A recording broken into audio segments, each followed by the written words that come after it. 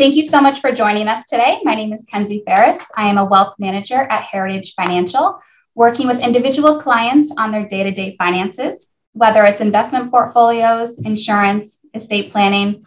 We are here to help you get organized, to make sure you have a plan, and to be as prepared as possible for the unexpected. I've worked at Heritage for over 12 years. I'm a certified financial planner, accredited wealth management advisor, and I'm certified in long-term care insurance. I'm joined here today by my very own estate planning attorney and someone who I trust explicitly, Kelly Gill, who's a partner at Belcher Fitzgerald. Kelly, thank you so much for joining us today, and I'll let you give a little background on your practice and specialties. Kenzie, thank you very much, and thank you to Heritage for inviting me to join you on this presentation today. I have been an estate planning attorney for over 20 years. I initially started my career at a large firm in Boston and then moved to smaller firms, and now I'm at Belcher Fitzgerald. We have offices in Boston and in Needham, and my practice specializes solely in estate planning, trust and estate administration, and working with clients to help develop plans throughout the continuum of their lives. Great. Thank you so much, Kelly. So let's dive right in. 90% of women will find themselves solely responsible for their own financial security at some point in their life. And being financially secure means being prepared even for the unexpected. Many women are planners, but some aren't. And then they find themselves quickly having to become a planner because they are thrown into an unexpected situation. What we want to get across today is that even if you aren't naturally a planner, there are things that you can do to gain control of your financial future.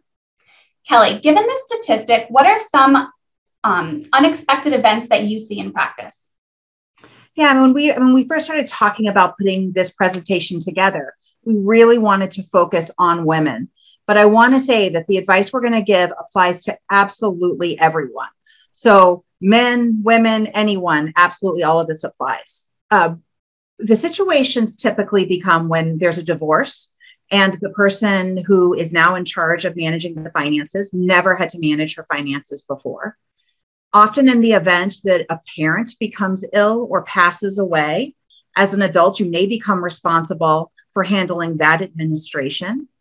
Often if you have the death of a spouse, unfortunately, you can be thrust into a situation where you're managing finances and trying to figure out how to spend money and where it should go upon your death. Also a situation where you have children who are now older and you set your plan in place when they were younger, and now you need to be more financially responsible as you're starting to face retirement. Exactly. And the reality is that some women manage their finances, others are marginally involved, and some are not involved at all. But to plan for the unexpected, you have to maintain some involvement. At Heritage, we encourage all clients to attend every meeting, but we understand that it's not possible sometimes, or someone might not want to be as involved in every single meeting, and that's okay. But we really encourage what we call the silent spouse to attend at least one meeting annually, just to review your net worth statement, which is a list of your assets and liabilities so that you know where all of your accounts are held. Review your specific financial plan, of course, answer any questions that you have, and also just keep the line of communication open, since we will be one of the first calls you make if something does happen. What many women don't know is that if they tell their money what to do through a basic estate plan, they will be prepared for those unexpected events that Kelly had just mentioned. So Kelly, what's the easiest way for women to make sure that they are prepared even for the unexpected? So the best thing that people can do is to make sure that they have a plan in place. And there are a couple, the biggest mistake that people can make is by not having any plan at all in place, or putting a plan in place and then sort of setting and forgetting it for 10 to 15 years and never looking back. So I think if we go to the next slide, yeah, that'll help people. Okay, so the first most common mistake is just not having a plan at all, not having beneficiaries designated on life insurance or retirement accounts. Not having, when they talk about a strategy with asset titling, that means how do you own an account? So for example, if you have an account in your name alone with no designated beneficiary, no co-owner, and you pass away, that asset is going to have to go through probate court in order to get to your beneficiaries. If you have a will and you have designated beneficiaries. If you don't have a will at all, or you don't have a trust in place, then your assets are distributed to what we call heirs at law. And that is where the Commonwealth of Massachusetts has a structure in place that if you don't have a will, it tells you where your money is going to go. And that's sort of our worst nightmare, particularly for someone who is not married, because they may have beneficiaries that are not their parents or siblings that they want for assets to be distributed to. So when we talk about no strategy with asset titling, that's what we're talking about, is how do you own your assets? Lack of trust or trust without funding. We're sort of hitting the highlights here, and we'll go more deeply in a few minutes. But if you've set up trust, you've gone through the effort and you've met with your estate planning attorney and you've put a trust in place, but you haven't put any assets in the trust. That unfortunately essentially makes your assets have to go through probate to get to the trust, or makes the trust totally inefficient. Not having a durable power of attorney is another really common mistake. So a durable power of attorney is effective while you're alive, but it gives someone who you trust the ability to handle your financial affairs if you are incapacitated or you're just unable to act because you're away. It's really important to understand the difference between having a power of attorney and not having one. The next most common problem is neglecting to share wishes with your family. They don't know where your assets are. They don't know where your estate planning documents are. They don't know what your wishes are in the event that you pass away. They don't know if you want to be cremated. They don't know if you want to be buried. So that's something that we often will talk about with trying to not just direct money, but just direct what you want to have happen. And then failing to share passwords and access to documents. So many times when a person passes away, we're left going through the mail to try and figure out, what did this person actually own? Going back and looking at prior tax returns to say, okay, where did they have accounts? And that can be really problematic and cause a long time to delay the estate administration in that situation. Absolutely. And we're going to be bringing that point up a few times during this conversation. It's really important to have a list of your assets so that your family is not, like you just said, opening mail, waiting for quarterly statements or monthly statements, trying to get in contact with custodians. So it definitely will save a lot of time by having that asset sheet already ready. So avoiding these 7 common mistakes that you see on this page here can avoid a lot of stress for your loved ones. So Kelly, let's talk about how you help women prepare for the unexpected things that we just talked about. What are some of the basics that you make sure you are covering with all of your clients? Sure. So when Kenzie says all clients, we really mean all clients. It does not matter what your net worth is. If you have assets of $200,000 or you have assets of $20 million, you still need to direct where those assets go. So I think that's really important that our firm, we really, and I know with Heritage, we really focus on making sure that everybody has a plan in place. And one thing that we say is use life events to trigger you to think about your estate plan. So what I tell clients is if you have any type of change in your family or your finances, at least touch base either with your estate planner or with your financial planner to say, okay, given these changes, is my plan still good? So the first thing that we talk about is creating and updating a full list of assets and accounts. And I know that passwords change all the time. Some people have wonderful password managers. 90% of people who I work with do not have password managers. So even if you can give the most recent password, that can be helpful, just on a spreadsheet that you update every couple of months. That's extremely helpful.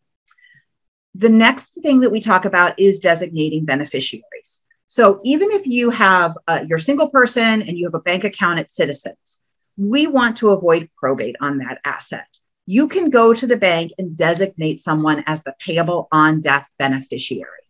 If you pass away, that person goes to the bank with your death certificate and they're able to access those funds. Oftentimes, that's better than adding someone as a joint owner, because if you add them as a joint owner and they get a divorce or they have a creditor or you die first and you didn't intend for the whole thing to go right away, So what I say is just check your individual bank accounts, check your CDs. We know to designate beneficiaries on retirement accounts and life insurance, but often people forget about sort of those single accounts. Then the list of passwords, that I think goes right on top with creating and updating the full list of assets. And then sharing the location of documents. You know, I don't think everyone needs to share their actual documents. People will say to me, should I share my estate planning documents? Not necessarily, because you may want to change it over time, and you may not want to hurt the feelings of the people who you've either designated to be guardian or designated to be trustee if you change your mind. But if you give loved ones or trusted individuals information to say, okay, my wealth advisor is Kenzie, they have copies of all of my documents. My estate planning attorney is so-and-so, you know, there's a copy of my documents in the top of my desk drawer. The firm has the originals. That's really, really helpful for children, for family members, if you're single, for your friends, for people to know where to go. Absolutely. And at Heritage, we actually put together this document. This is not a legal document. You don't need to fill this out and send it in for us. Just keep it filed in your own file cabinet. But this document will really make sure that you help share your intentions and that your intentions are understood, who to call if something happens.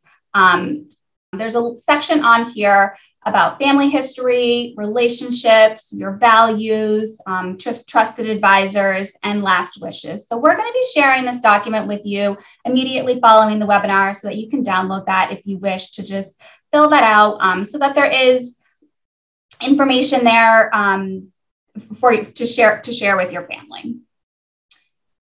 Okay, so there are some baseline things everyone should do that you just went over, Kelly, but in reality, not all solutions are one size fits all, correct? That's right. That's exactly right. So one size that does fit all is we want to avoid probate of your assets. That fits all because the last thing you want is to have me or your estate planning attorney spending time and your money going to probate court.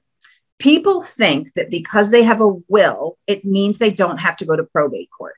But having a will has to be probated in probate court. So it's important to have a will because you want to designate your personal representative, the person who's going to file your final income tax return, transfer your car at the Department of Motor Vehicles, transfer out all of the assets in your house. But what we don't want is significant assets passing through probate because it's at least a 1-year period in Massachusetts. Creditors have 1 year to come forward, and you're not allowed as the personal representative to distribute all the assets out until that 1-year period has lapsed. So that's a big goal of ours. Yes, we want for you to have a will, but we want to try and have your assets pass outside of that will. And there are 3 ways to do that. 1 is to have a jointly owned account. 2 is to have a designated beneficiary. And 3 is to have an account owned by a trust before you die. Now, not all 3 of these buckets fit for every person. So for example, if you are single, you may not want to have joint account holders on your brokerage account. If you are married and you have a sizable estate, as an estate planner, we don't want for all of your assets to be jointly owned because we're going to miss out on some estate tax minimization, both in Massachusetts and potentially federally. So that's where, as an estate planner and with Kenzie and with Heritage, we sit down and we say, okay, does it make sense to have your checking and savings account joint if you're married? Probably yes. If you're single, let's make sure you have a beneficiary on it. For your retirement accounts and your life insurance, primary beneficiary and contingent beneficiary. If your spouse dies and you have a joint account, and God forbid it's a joint death, there's an accident, that account no longer has an owner, so now it has to go through probate. So does it make sense, instead of having some things joint, that they're actually owned by trust to avoid probate? I specifically worry about that with some of my senior clients because we can never predict who's going to pass away first, particularly with seniors, or if one person may have some lack of capacity and wouldn't have the ability then to sign for assets. And then the benefit of a trust is that it does avoid probate. And also, if you do have assets that are subject to estate taxes, we can minimize those estate taxes. An example of that, I just want to sort of give an example because this feels very esoteric right now. So let's say we have a couple and you're married and you have an $800,000 house and you have $400,000 in checking and savings, and you have $800,000 between both of you in retirement accounts. So your total marital net worth is $2 million. In Massachusetts, you're allowed to leave your spouse an unlimited amount, totally estate tax free. But when the spouse dies, the surviving spouse dies, that surviving spouse only has a $1 million exemption. So we lost that first spouse's exemption by having everything either jointly owned or by designated beneficiary. Instead, for couples who have $2 million or more, we would want to talk about setting up trusts where each of you would have a trust and we would split up the assets so that we can maximize each of your $1 million exemptions. The benefit of that in Massachusetts is just over $100,000 of estate tax savings on the second spouse's death. So it can be significant. That's what we talk about when we say making your money work for you, directing where you want your money to go. It's really thinking through all the various options and making sure that the designations are correct. Great. And one thing that we have noticed before, whether it's clients coming to us or prospects coming to us, they have those trust documents set up and established, but they might not be funded. So it's very important to make sure that, yes, you have that piece of paper, you have your trust document, it's been executed, but you need to make sure that you fund your trust. And so again, that's just retitling assets and updating beneficiaries. Great. So as Kelly mentioned, every client situation is unique. At Heritage, we do review your net worth statement every time that we meet to make sure that we're capturing everything and that all your assets are titled properly and beneficiaries are up to date according to your wishes. Once a year, we also review a comprehensive wealth management summary that reviews your goals, accomplishments, any planning recommendations that we're working on together. We do review insurance. We do review your estate planning documents. So having these conversations with clients on a regular basis, to make sure that your plan is going to work the way that you are intending it to work.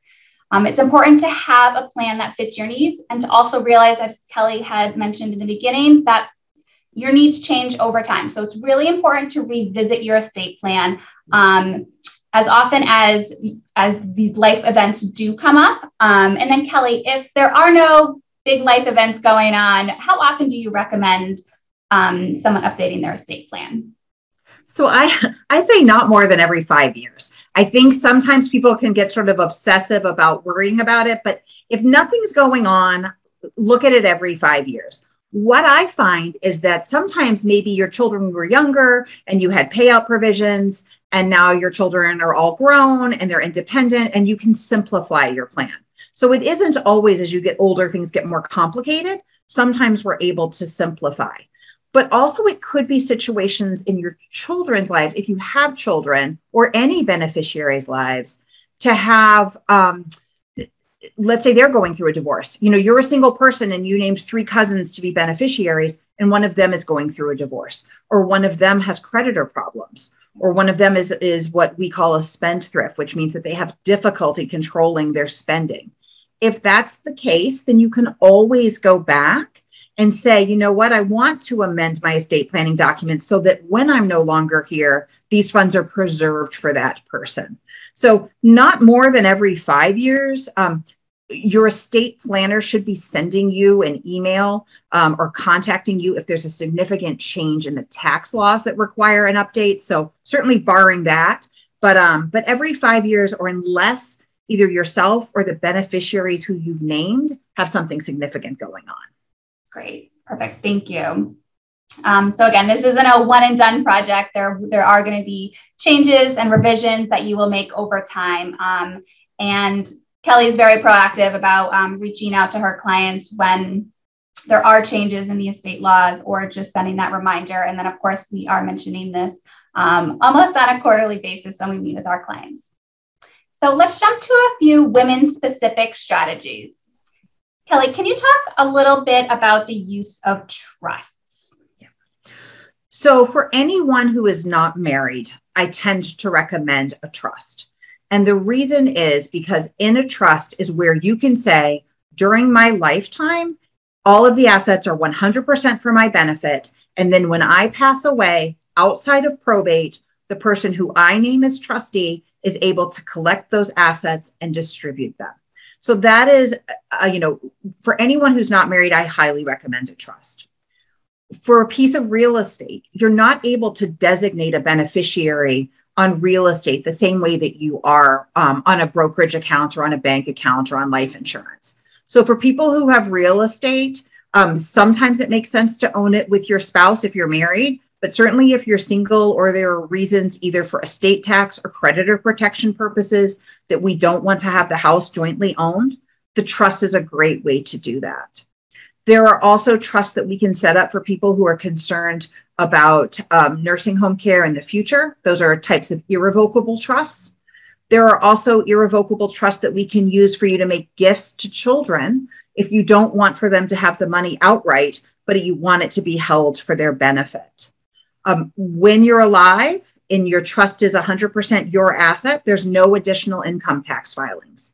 But you can set it up to say, if I pass away and a person is under the age of 21, they don't get the money outright. It gets spread out over time. So a third at 25, a third at 30, a third at 35. Certainly, if you have any beneficiaries who have special needs, it would be really important for us to embed supplemental needs trust language in so that the beneficiary does not lose access to any government programs that they otherwise may be entitled to. And then again, even for many people who have adult children, who if they're worried about potential divorces of their children, that's a great time for us to use trusts. Definitely great.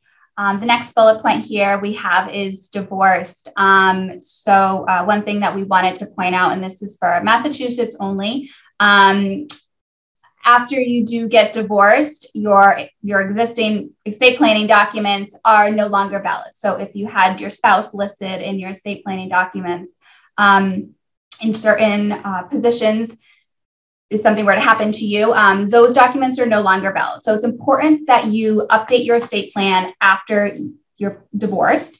And also it's really important to make sure that you update your beneficiaries on retirement accounts, life insurance, that transfer on death, payable on death, beneficiary designations that Kelly was talking about for bank accounts.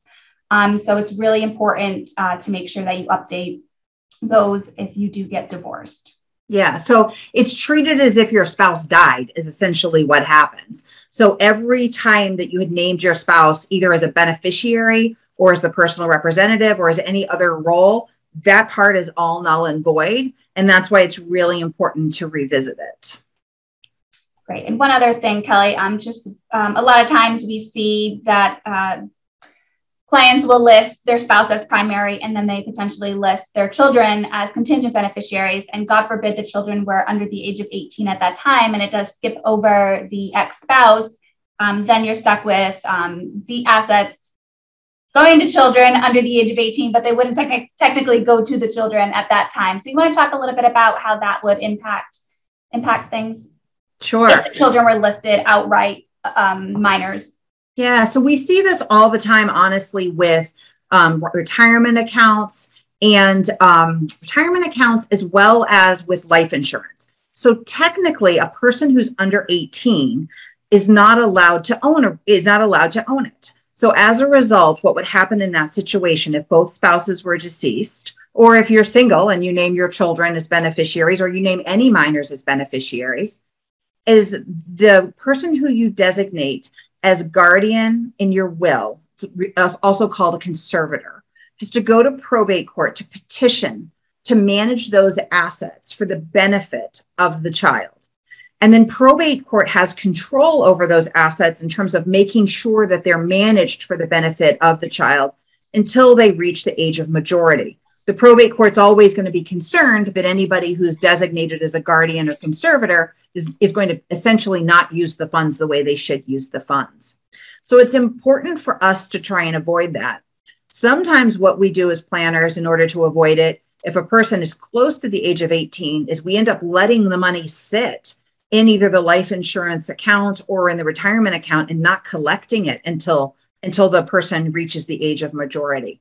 But that's not always ideal. What we prefer instead in that situation is naming a trust as the beneficiary, where the trustee has immediate authority outside of the court to collect the assets, invest them in the trust, and then distribute the assets according to the trust. So many times I'll say, please designate your spouse as the primary beneficiary. But if you have very young children and you have significant resources, it may make sense to set a trust up to be sort of a holding tank as the contingent beneficiary. Great, thank you. Charitable giving. Many clients want to leave funds to charitable organizations. Kelly, what are some examples you can share around this approach? Yeah, so the absolute most tax efficient way to leave assets to a charity or to any nonprofit is through your tax deferred retirement accounts. So for example, if you want to leave half of your retirement account to St. Jude, and you do that, those funds are not included in your estate for estate tax purposes because it went to a nonprofit. And then the assets, when they go to the nonprofit beneficiary, are not subject to income taxes because a charity received it. So take, for example, a situation where a person wants to leave their two siblings money, and they leave them $500,000 through an IRA. That IRA is included in the owner's estate for estate tax purposes, and then the beneficiaries pay income taxes when they take it out. If instead they left the charitable beneficiary through the IRA, no estate taxes and no income taxes. So that's something I always try to encourage, but many times people will say, well, I want to leave $10,000 each to 5 different beneficiaries. Certainly we can set that up in a trust. You can have the asset flow to the trust, and then the trustee simply writes the checks to the nonprofits. Those funds would still be excluded from your estate for estate tax purposes. Perfect. Great. And then the last bullet point here we have is death. And while there are a number of tasks that need to be completed when a loved one does pass away, I feel like I can't stress enough the importance of having an active estate planning attorney involved, a financial planner, an accountant who work well together, who collaborate well together. We have also brought this up several times in the webinar, but one of the biggest issues is we see is not having that list of assets. Where are the accounts held? Are there missing beneficiaries on certain accounts? Did you never add beneficiaries? Assets not titled properly, missing the usernames and passwords. Trying to figure out all that information can be extremely stressful and time consuming, as Kelly had mentioned in the beginning. When a loved one passes away, the last thing you want to do is worry about where the assets are held. It can be a full-time job trying to track down that information. So during this process, what we typically see is there are some spouses who want to get everything done right away and then start their grieving process, or it could be a spouse who is just trying to make it through the day. So we only can do a couple of things at each time. So the way that we will work with someone who has lost a loved one is that we will work on a process that works for you at that time. And again, every client situation is unique, and we are here to help as much as we can, lift the burden off of your plate. But there are things that you can do now to be as prepared as possible for these unexpected events that we have mentioned today. So just a quick recap here. Do the easy baseline planning that we've talked about. You need a plan, whether it's basic or complex, whether it changes over time. It depends on your situation, but you need a plan in place. Estate planning is not just for the rich. Again, there are things that you can do today on your own to put yourself in the best situation as possible. Do those things, be prepared. We're going to send out a downloadable copy of the Reflections on My Heritage document that I had presented in this webinar, and then also talk to us about what strategies are good for you for avoiding probate. So after the webinar, there will be a brief survey that will automatically pop up on your screen. We'll also be sharing a replay of the webinar. Again, that'll be sent to your email right after meetings. And I want to take a couple of questions. So let me just see what we have here in the Q&A box. So Kelly, one of the questions I see here is, what is the difference between a durable power of attorney and an executor? It's a great question. A durable power of attorney is only valid while you're alive. So as soon as you pass away, the durable power of attorney ends. A durable power of attorney gives the person who you name the power to handle any of your financial affairs. So let's take, for example, a married couple and both their names are on the house. And God forbid one of them is in an accident and is incapacitated in the hospital.